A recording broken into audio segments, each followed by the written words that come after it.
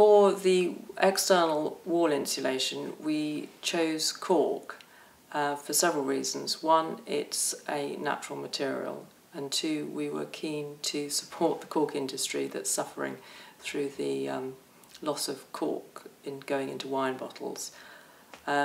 It also has a very low embodied energy and was appropriate for using both externally and internally, which is in fact what we've done.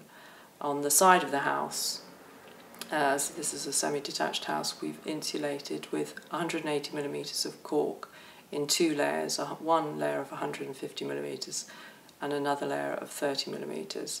And then internally we've used 120mm of cork, which was then covered in mesh and then plaster skimmed.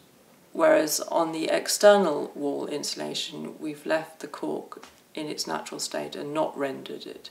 And the reasons for this were twofold. One, there was a cost saving by not rendering it, but also the colour of the cork as it is more similar to the existing colour of the brickwork and is less obtrusive. If it had been rendered, it would have looked quite stark and much more noticeable.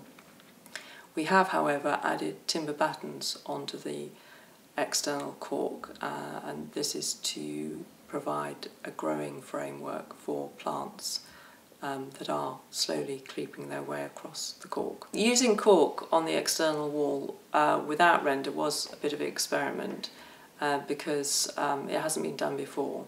There are other materials that we could have considered using for the external wall.